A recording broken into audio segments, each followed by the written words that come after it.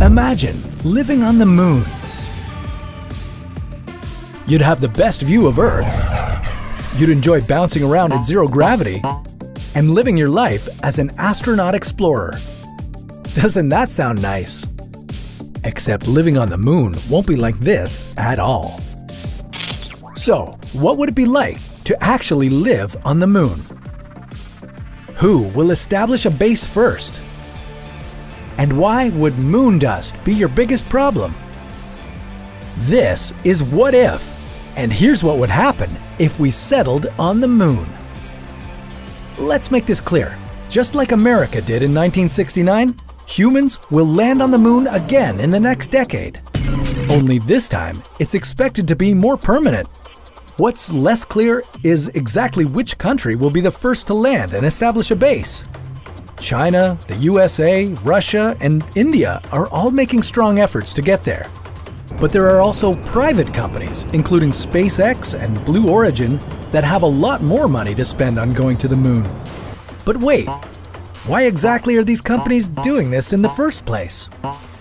Apart from exploring the galaxy and breaking new ground, there's another huge reason these groups all want to be the first to create a base on the moon.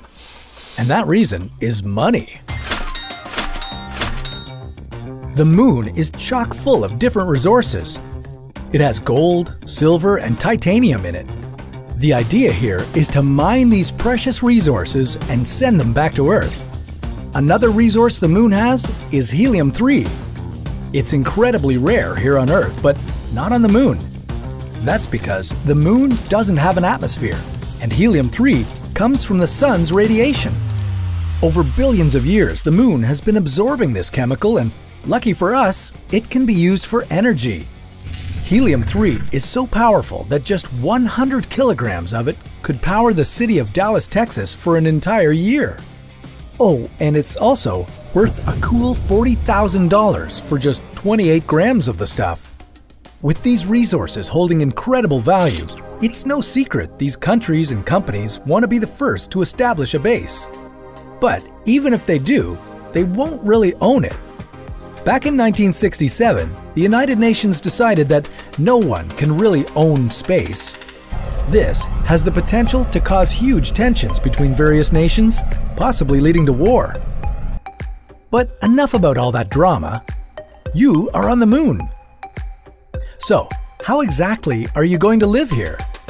Assuming we get to the moon in one piece, which is already an incredibly difficult task on its own, you'll then have to worry about establishing a base. Experts suggest that we live on the moon's south pole, as it gets the most consistent amount of sunlight. There are also massive fields of ice that we'll be able to harvest. Some other places on the moon don't get any sunlight for nearly a month at a time. Luckily, you'll have robots to help you establish a base.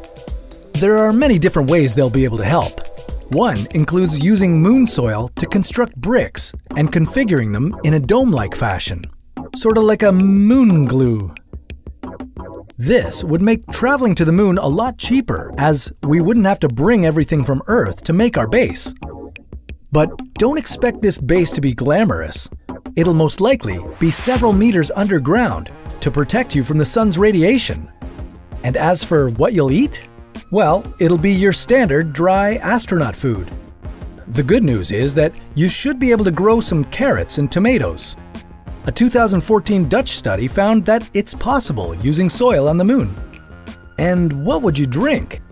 Unfortunately, quite a lot of it will be your recycled pee, as drinking water won't be available on the moon, and it would be too heavy to ship there. Another thing you'll need to seriously worry about is moon dust. This magnetic dust gets everywhere. It'll get on your suit and even on your skin. Previous astronauts have had allergic reactions to it. It's also slightly sharp, so accidentally swallowing any would be a huge problem.